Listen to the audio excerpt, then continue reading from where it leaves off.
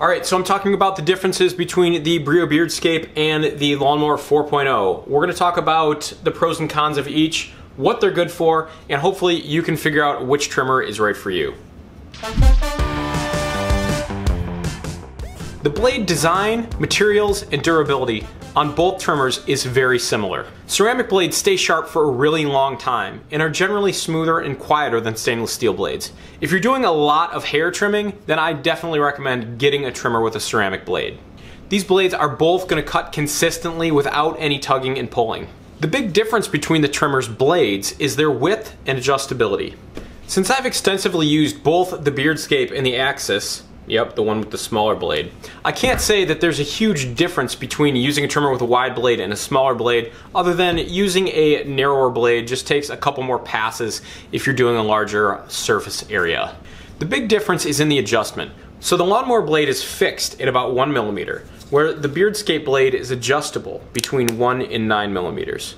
We built this blade adjustment into the trimmer so that the user has a little bit more control over the length in certain cutting situations. For example, I find it more comfortable to trim certain types of body hair at the 1.9 millimeter length, so it leaves it a little bit longer and is less prickly. For stubble trimming, the added range helps dial in the right height for your facial hair. And for doing haircuts, the blade adjustment gives you finer control in between the preset guard lengths. Alright, let's talk about safety. So for me, safety means the amount of clearance you have between the moving blade and your sensitive skin parts. Since the Beardscape blade can slide down to 1.9 millimeters, it's going to give you more clearance in between that blade and your most sensitive areas. The Manscaped blade is fixed at about 1 millimeter, so there's a little less clearance in between that blade and your skin. Battery and motor in the Manscaped Lawnmower 4.0 is exactly the same as is in the 3.0, which is a 600 milliamp hour lithium-ion battery and a motor that runs at about 6,000 RPM. Well, the Beardscape has a 2200 milliamp hour battery and a motor that can run at a range between 5,000 RPM and 7,000 RPM.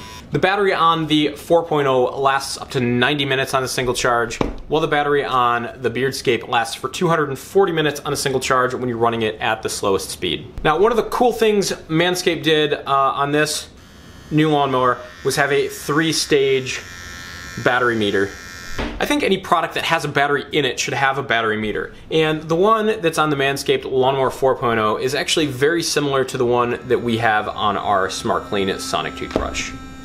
The battery meter on the Beardscape is a digital display that just tells you the amount of time remaining on your trim.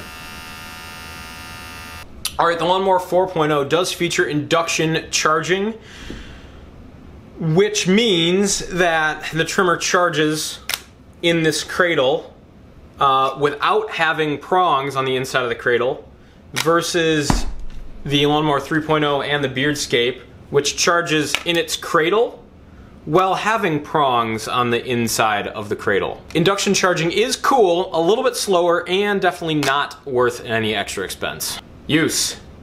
What do you use these things for? This is where these two trimmers start to look different.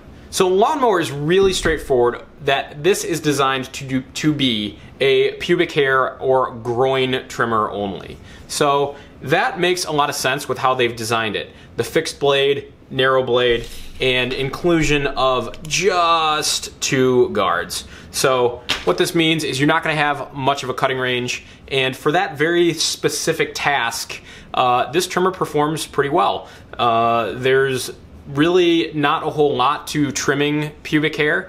It's pretty easy.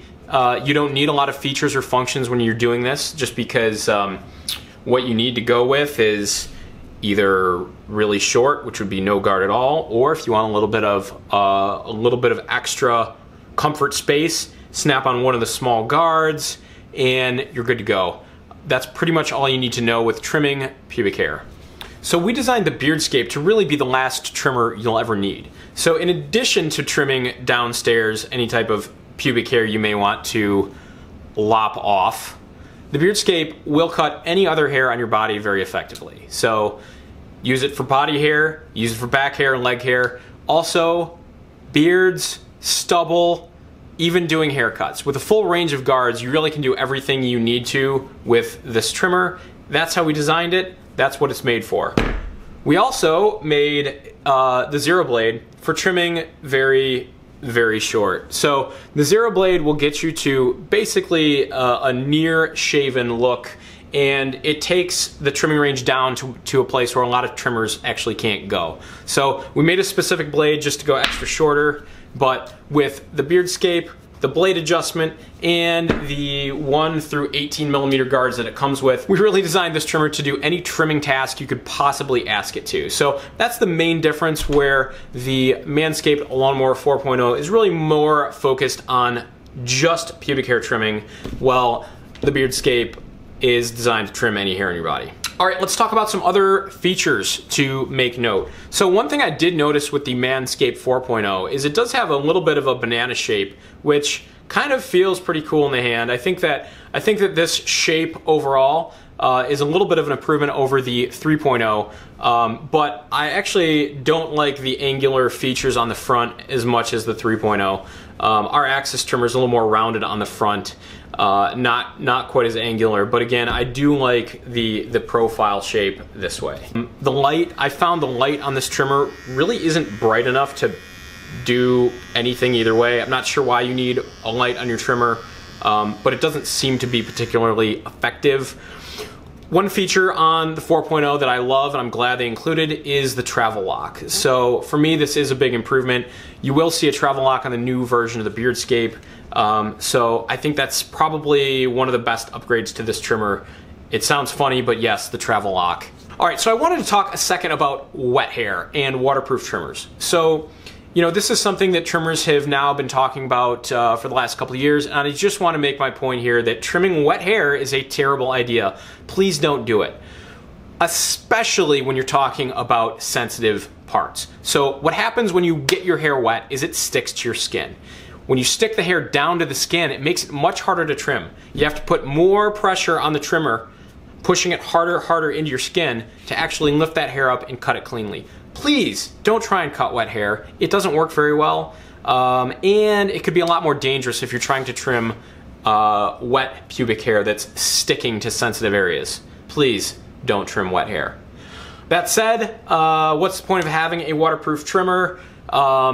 It could be a little bit easier maybe to clean by running underwater, but again, we don't recommend that because that also removes lubrication from the blade. So it's best just to take your trimmer, tap it in the sink, use the included brush to brush the extra hair off. That's really all you need to do to keep your trimmer clean. As of the making of this video, the Lawnmower 4.0 is $89.99 and the Brio Beardscape is $79.95.